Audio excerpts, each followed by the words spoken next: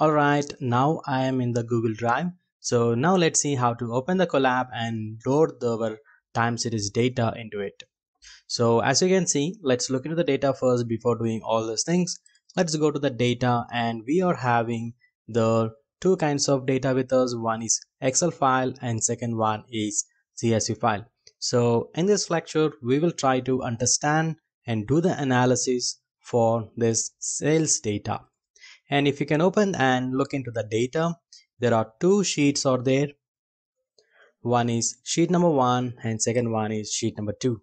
Sheet number 2 is much more expanded version of that, where you can see the years column and the sales column. Means each and every month what is the sales that is being happened and everything is being recorded.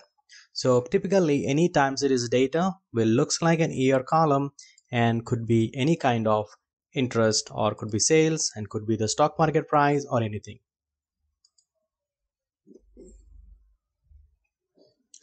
Now let's see how to load our Google Colab and do all our stuff in Python. So let's go back. Now what I'll do, I'll right click here and click more, and there we can see the Google Collaboratory. So click on Google Collaboratory. It will take some time to get loaded.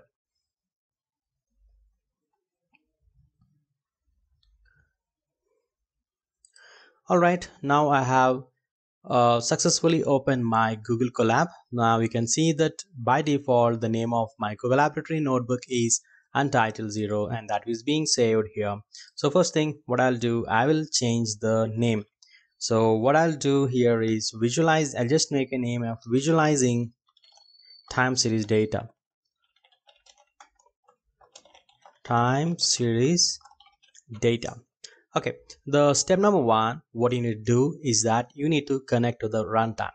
So for the better performance, what I will do, I will connect to my GPU. So you can see that runtime and change runtime, and as you can see there are the hardware accelerator is there. What I'm going to do is that I'm going to connect to my to the Google GPU. So click on GPU and save.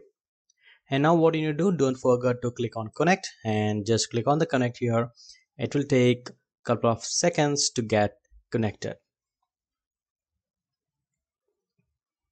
Wait until you get your connection has been successful. Yes, now I have been connected successfully and you can see the details of my RAM and etc. So the next step what I need to do here is that I need to set the path. Means I need to set the path. So currently my path is in my drive and complete time series. So what I'll do, let's see how to set the path here. Now at the left side you can see there is a files option is there. Click on the files and here you can see that your current working directory. Okay, at the moment there is nothing files is being there. So what I need to do is that I need to write some code to get connected all my files. So let's do that please. So first import OS and from google.colab import drive and drive.mount, just type drive and execute the statement, shift plus enter to execute it. Now as you can see one URL over there. So just click on that URL. So if you click on that URL, it will ask you for the what kind of mail ID. Currently I'm working on free AI time series. So what I'll do, I'll click on the free AI time series and click on allow. So this is what I'm going to have with me, and I'm just copy it and paste it into the Google authentication code. So enter and execute. It will take for a few seconds to execute it. Okay, perfect. Now I have successfully mounted my drive. Perfect. So now what I will do, I'll refresh my files here. So if I refresh my files, you can see one drive has been created and you just expand this drive. Okay, what I can see here is my drive, and again expand it. You can see what are the folders that was there in my drive. So currently I was in the complete time series folder. So click on the time series folder and I was in my drive. So what I'll do, I'll right click it and copy the path. Now what I'll do, now I will set the path, set the current working directory, or set the path, current path. So what I'll do here, so I will set the path using the os.chdir. Now what I'll do, I will set the path. So one thing you need to do is that just remove the content here, copy and you paste it, you remove the content. Now that's it, and execute it.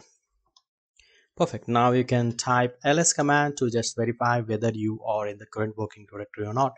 Yes, I am in the current working directory. As you can see in the directory, I'm having the data, and the file that I was working on is visualizing the time series data. So let's look in the data to verify once again. Yes, I'm having the sales and the ny buts folder or files are there with me. Correct. So that's it, guys. This is how I need to set the path. In the next video, we will see how to load the data and do some visualizations.